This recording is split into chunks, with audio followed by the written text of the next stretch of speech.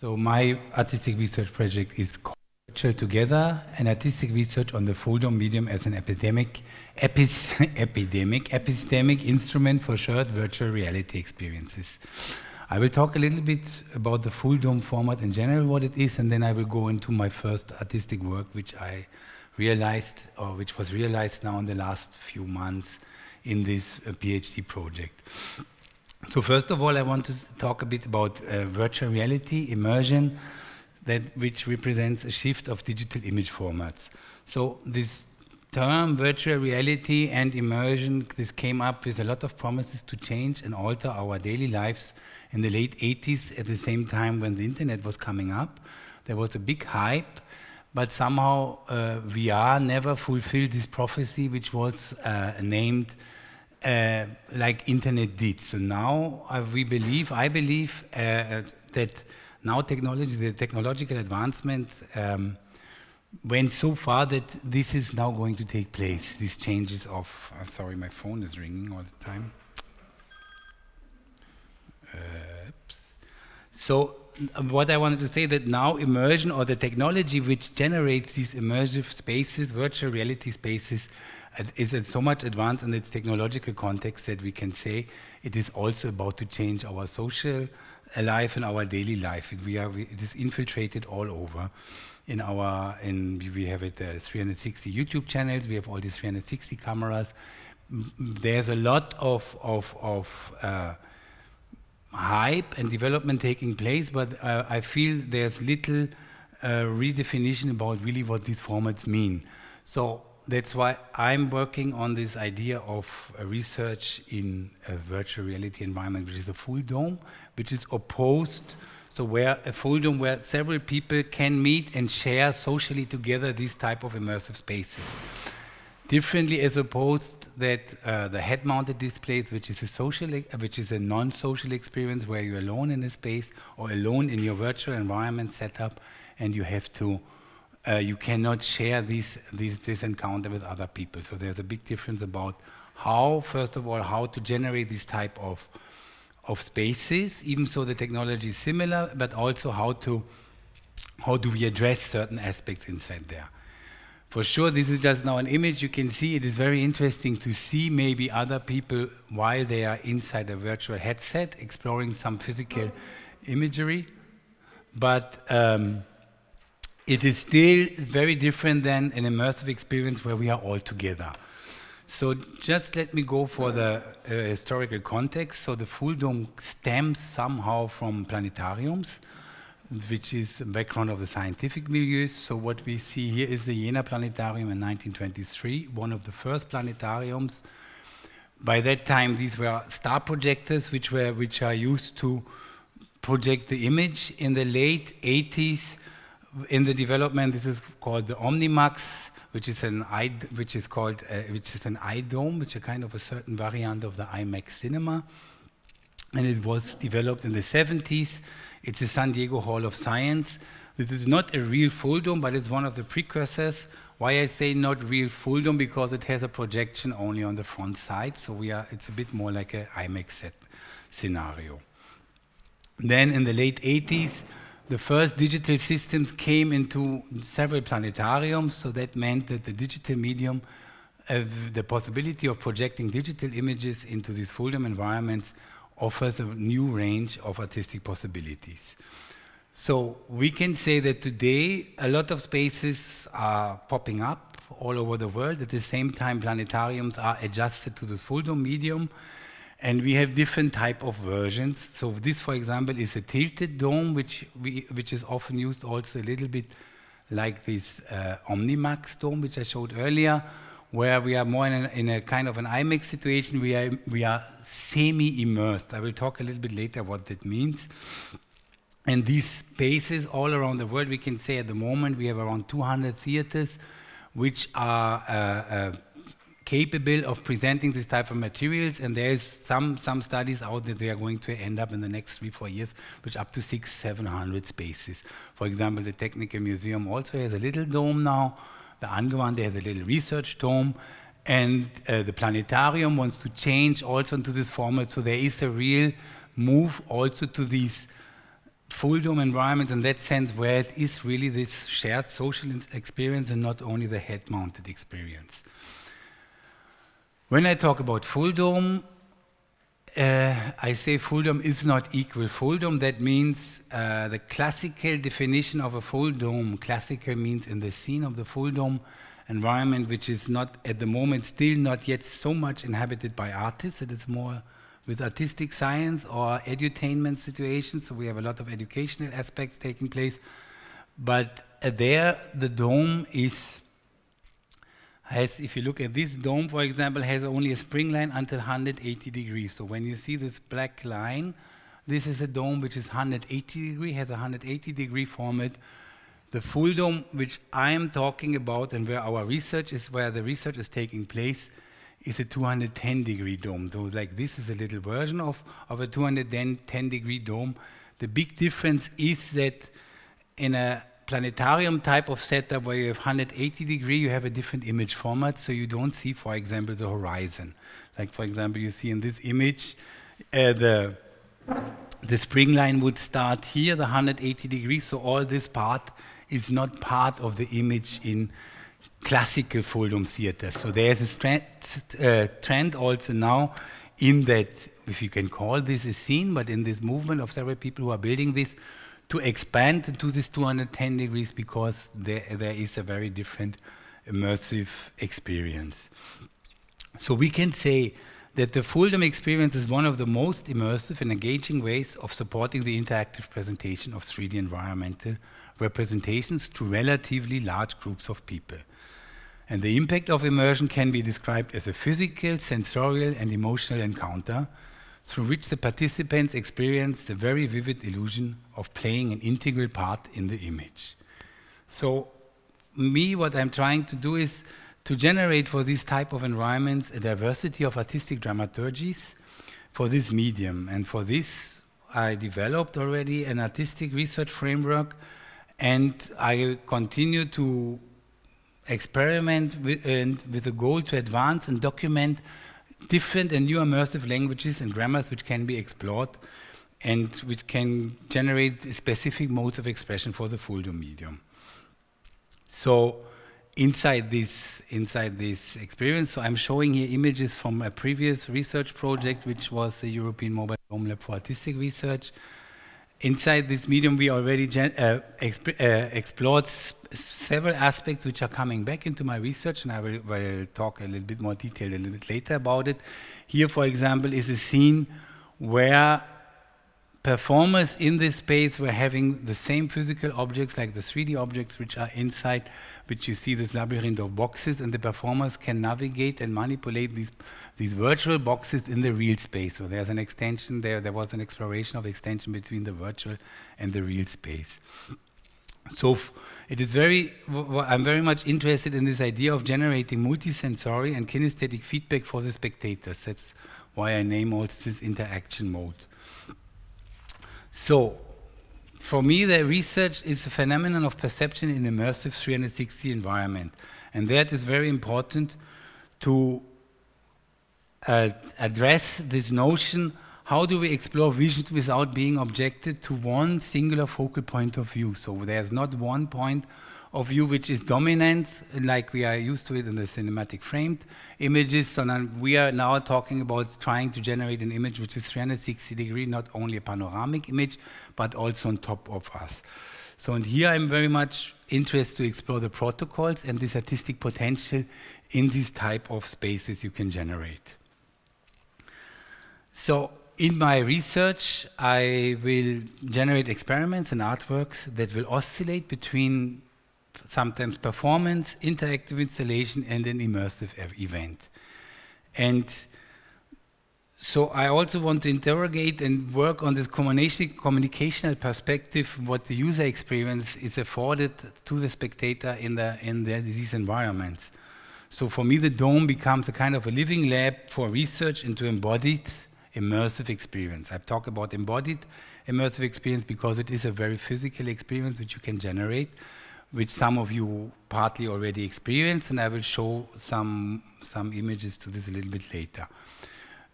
Firstly, I want to name out what are the threads in which I research in this field. So the first thread is called the narrative thread, and here we can say that since the viewer is immersed in a 360 version, and the story can evolve everywhere in the space, so narratives in the folio medium differ therefore very much from traditional forms of visually framed narratives. So and here I'm interested to explore the opportunity to tell a story without this frame, and where the narration can sometimes linear, as in traditional cinemas, but also non-linear, so elements taken from the cinema but not necessarily with a consequential logic, and or abstract narratives. So because they are inside this dome, it is always in the full dome I'm talking now, where we can also move around. It is difficult to anticipate the audience behavior. So where will they position themselves and where will they look at? So the research focus therefore on the creation of narratives which will involve this concept of how to direct maybe the physical movement but also the spectator's attention at multiple moments in time. So, and therefore the circular projection space of the dome offers a very unique opportunity to compose a story where you have multiple points of attention. The second thread is what I call the real-time interaction. So my background is media arts. I've been doing a lot of responsive environments, interactive environments, and now here in the dome, interaction manifests itself very different. So one of the big questions is, how can the public, for example, interact with the dome? Because as in all interactive artworks, the viewer is not purely the contemplator, but he or she becomes also partly the subject or the co-author of the story. So now the question is, in a dome environment, how will this interaction with image and or sound be perceived when the responding media elements are not always behind or in front of me, but they're above or all around us? So in there, I'm very much also interested to define this potential, but also to explore partly this idea of a single and the idea of a multi-user interaction.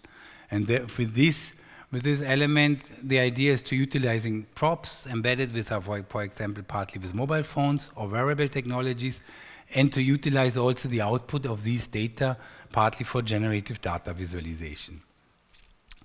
So, for example, I would say how to interact with the dome, you can divide this into 4 elements. And so one part is the element of an object that carries interactivity, an object that forces the public to move and strengthen the experience which we want to transmit, which can be props, it can be an iPad, a smartphone interface, gloves, specifically made elements. Then the second interaction mode which I'm interested, or which I divided into 4 categories, is what I call when you put biometrical sensors on the bodies of the spectators. There, the idea is more to connect the spectator and also see what feedback can be generated and re-feedback these data into the dome, so to generate some feedback loops in a kind of an interactive mode. And then the third part is what I call it when data which is deriving, for example, from tracked movement of a group of people or of single persons. So this can be done via camera tracking, for example, from the top, or in certain cases, some experiments we made is from the frontal view. Therefore, sure, you have a very different perception. So at the moment, the top is more this mode which I employ in this research. I say we because for sure there is always a group of people involved in these type of productions. And the fourth mode, which is, I would call the interaction, in which the artwork goes into function only if it will be turned on by the spectators. So the very simple interaction and a very simple mode, like pressing a button, or where the presence, also via camera tracking, might start the interactive mode, or like, for example, in the future room, which I will talk later again, it was a microphone where by speaking into the microphone you started the interactive mode with this environment. The third and a very important element in this research is also one of my threads is the audience engagement. So since we can see this full dome as a microscope or a telescope of the real world, the question is for us, how does now the brain react to these kind of visual systems? Which are the physical but also the psychological effects? How big, for example, should the human be, a represented human in these spaces, and how can multiple people navigate within a virtual environment at the same time? These are some of these questions which I try to tackle in this next upcoming 3 years. And I also want to research and investigate on this problem solving of multi-person, but also multimodal interaction. What I mean by this, multi-user interaction is a big topic always in the media arts. How many people can interact, and how do I know that I'm part of this mode? I believe that in a case of a full dome 360-degree environment, you can even generate this simpler in a certain aspect because we have multiple points of attraction, so I can go into specific intimate states with elements or parts of this environment without controlling everything. Then for sure it is very important for me to investigate how the audience behavior is taking place of these immersive environments which we generate. So there's this idea of, for example, moving around, the different kinds of moving around, the sitting down, the lying or the walking, are all different physical modes and change this perception of the space for the spectator. So sitting down, for example, could refer to a single zone of interaction. Lying down refers more to maybe a panoramic use or an experience of the dome. Walking around refers more to an intimate exploratory character of the user inside this dome. And then a fourth thread, very important, is the experience of space. So the perception, how do we perceive space and time inside these environments? So the experience of space and time is a combination of sense of scale, but also sense of space, and the difference between the dimension of the spectator's bodies and this projection space is a very crucial aspect which has to be addressed when working in the dome. Since the dome is at the same time a physical space, which is defined through our senses, but also a virtual space, which projects a virtual environment, the virtual aspect of the full dome creates, therefore, a cognitive and a physical experience in parallel at the same time.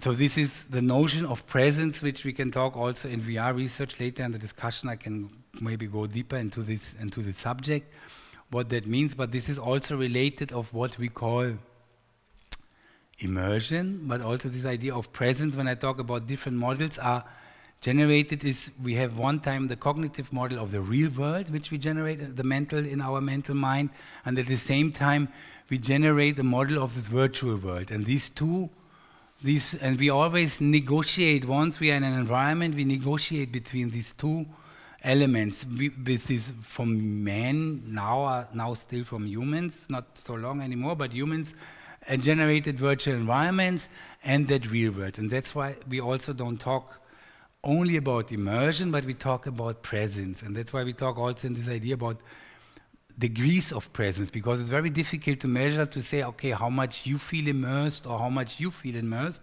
but we can measure with different ways how strongly your own cognitive process takes place, how much you, even so you know you have this, you're in that dome, you know I'm not there, still it has an effect on you. So there's this constant mode of negotiation in your own brain taking place and in your body in the full dome, which is an in and out all the time. And this is what I call the perception of space and time, the physicality, the virtuality, and then there's one goal to even explore the concept of telematics. Telematics is a very disputed not, but for myself, disputed mode of communication between spaces, because how much is left when we talk between cameras with one which is other.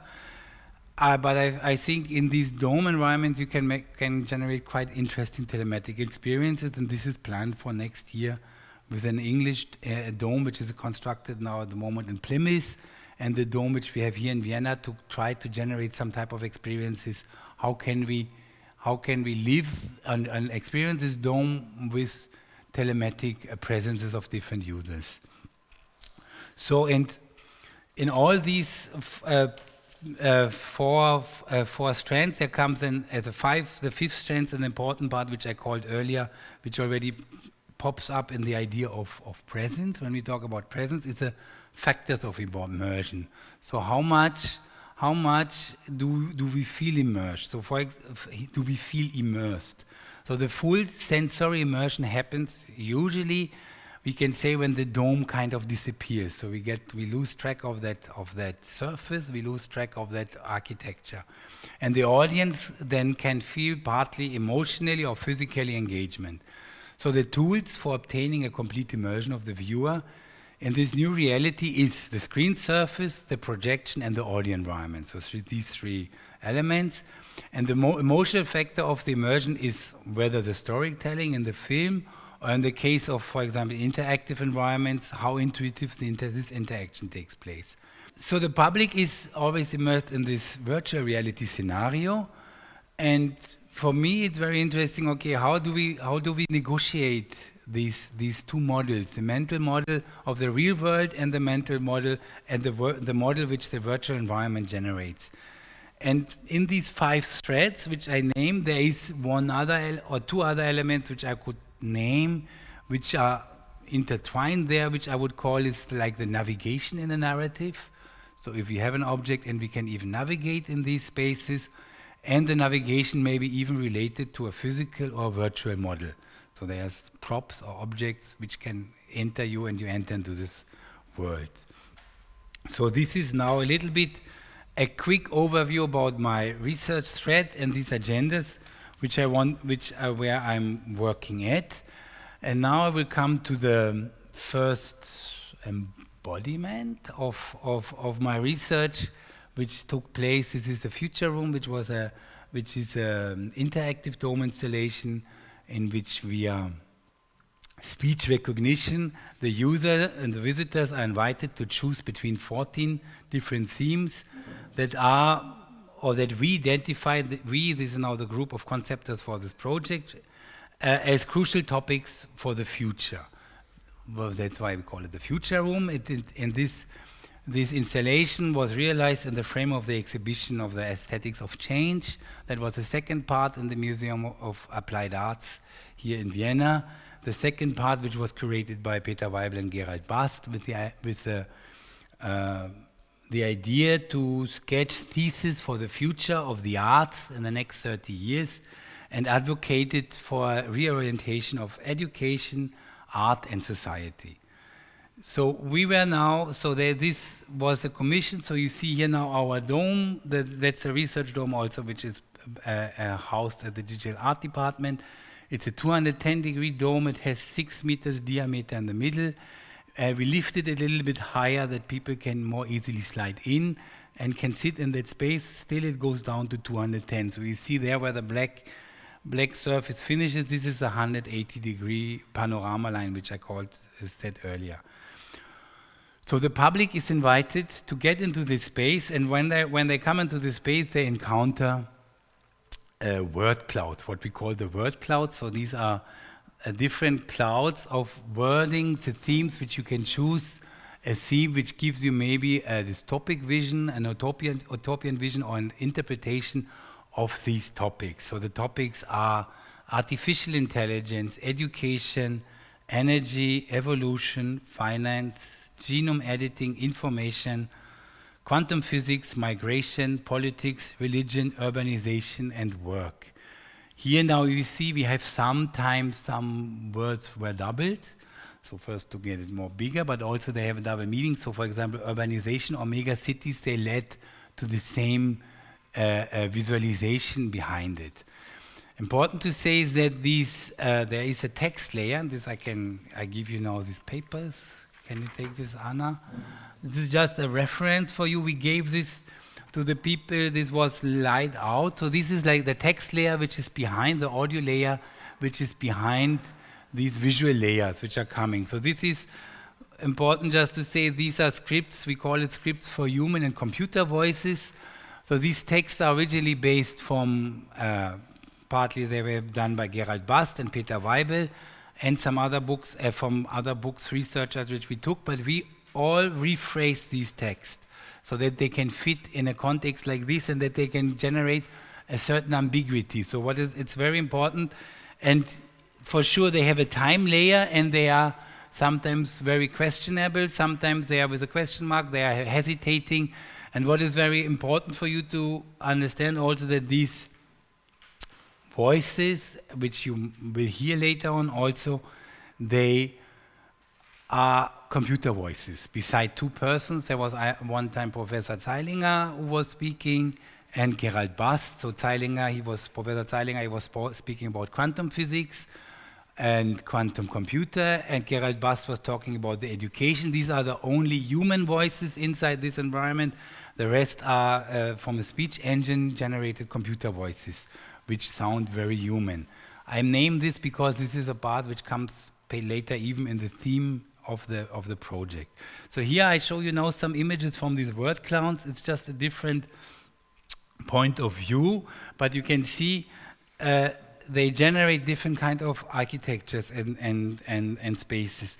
For us, these word clouds were a very important part. For me, it was very important because there we could generate really specific immersive experiences which are outside of these very, very dense, condensed text layers which you have once you're in one of these environments.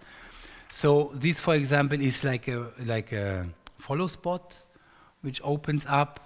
So then the public is asked to interact and speak into the word. This interaction took place in that form that a voice, the computer voice, was inviting you to speak in permanently, randomly, differently generated ways, to choose one of these words and speak it into the microphone. Here you see, for example, a different word cloud again, which is much more shifting. It's more floating in the air, but very physical, because we work with very small movements, and once you start concentrating, you really get a very physical environment.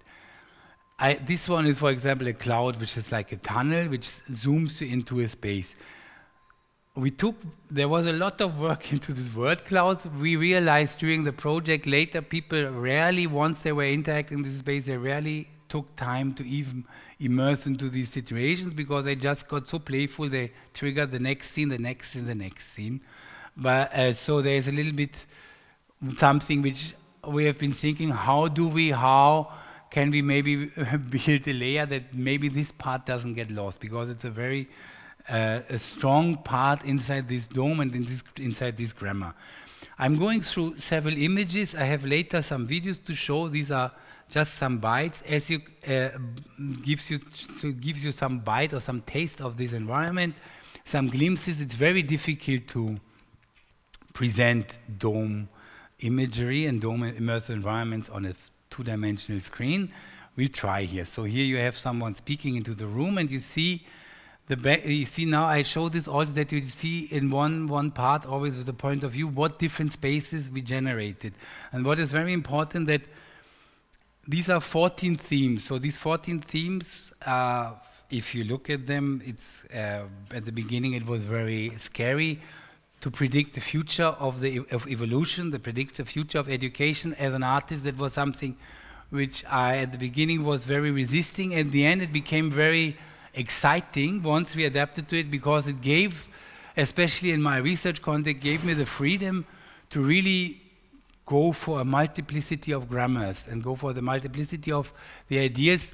How can we really stage these type of complex subjects? And that was, so for example, this is education. It starts in a scene. You can see, for example, this a huge library of books, which later then explodes, and you find later on you find like a three-dimensional Max Headroom. Maybe some of you know was Max Headroom in the 80s video series, a kind of a virtual character speaking to us, and so what Gerald Bast was transformed into a Max Headroom, speaking in this a trash of books, proclaiming advocating a new trend for education.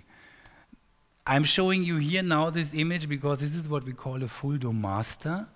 So this is very important for you maybe just to look behind. So all the images you generate for a dome image looks like this. So when I'm talking about multiple points of view and generating. So once you start to look at this, you might understand how difficult it partly is to anticipate how these movements and how do you generate an image when we are used to where we have focal point of view, we have close-up, we have edit, counter-edit. So all these techniques which are embedded into our filming languages, they all don't work inside these environments anymore. And so this is the big part of the research. What type of image world can you generate inside these environments? Here, for example, you see an excerpt from Zeilinger, Professor Zeilinger, Anton Zeilinger. This is a point cloud representation of him, but he's in the dome up to 4, 5, 6 times present, speaking like a counterpart to himself, sometimes with himself, sometimes answering, explaining the concept of quantum physics and the concept of quantum computer. And he's like floating himself like particles of light inside this space. This, for example, is a scene, another scene of migration. Here you have like the dome becomes like a skin of text. This text is the Declaration of the Human Rights, which you're seeing there, which is unfolding, but it unfolds only over time. These words come slowly to an image, so these letters, they change and shift, and after a time it transforms into an image which is a collage of several situations which we know out of war situations and refugee situations. And this is this video, which is the migration video. Here you see some examples from the urbanization or megacities video, public lying in the space. This is religion. Religion we chose, which is a very difficult topic. Religion we chose internet search type of internet search engine idea of what can be the future of religion. So here you see some different images over time, how it proceeds. You can see also how the space changes. And at the end, it goes into what we call this idea of data religion, that data over-generates us. So there was a bit of a provocation from us that we say, okay, at the end, religion transforms maybe into what we call data religion. This is another image of evolution, a generative situation where people are sitting over time inside this evolution space. This is again, this should be not in. This is from finance. Finance or economy, we visualized it with the idea of the voices that speak in real time generate different waves, like a little bit like the graph waves of the stock market. And these voices, if you look at finance, they speak partly, you will hear a little bit later also in a video, they speak these kind of dystopian phrases, sentences, and each time they generate these sound waves which are generated in real time by the voices. So there's a bit of the idea of synesthesia also inside that part. I'm going to switch now quickly into a different program. And my time is, where are we? 30 minutes somehow. I will show you some videos because it did not work in my presentation. Here you see now, for example, people choosing, you see some interaction. For sure, this is unedited material, it's not color corrected. The sound is not perfect yet. These are just snippets which we show quickly. From one form to another. Just to give you a little bit of an idea how this environment. Energy, it can only be renewed. How will we renew energies? Without new ideas, there will be no future. New rules, new ethics for energy consumption. Will, coke, and oil only serve as exhibits in a museum.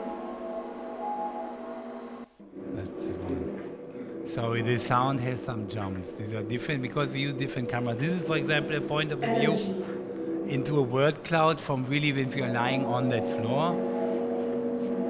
So you see the same scene, but from a different point of view, it manifests itself also very different. So the idea is also that there is not one point where you look at, you can look everywhere and you experience a different space, and you even experience the media on a different level. This is one of the word clouds now.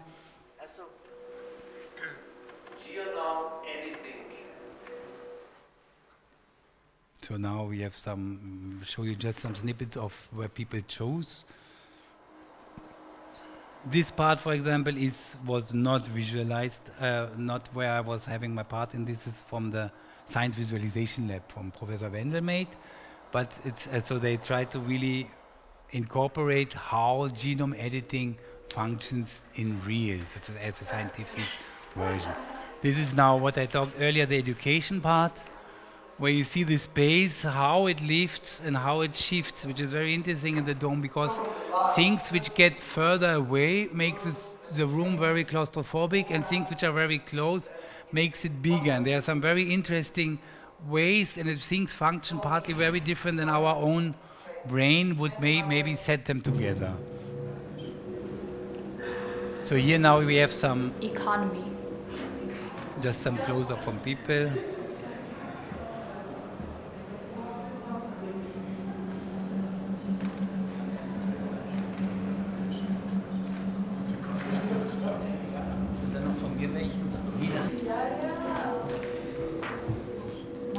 It's a bit dark, I'm sorry.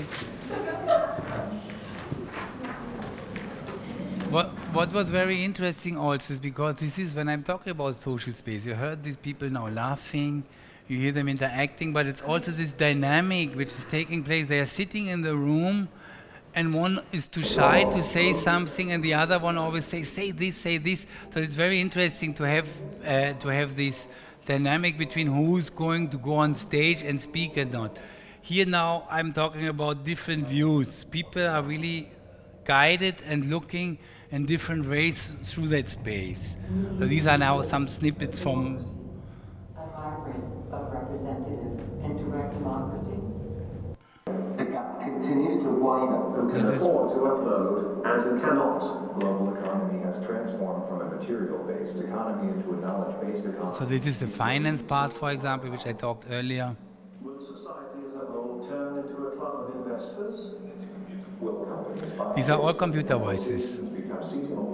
That's when we talk about the Google search engine, translation engine, the voices they are sampled out of snippets from human voices, samples from recording, but it's an intelligent system. This is an Amazon Web Service.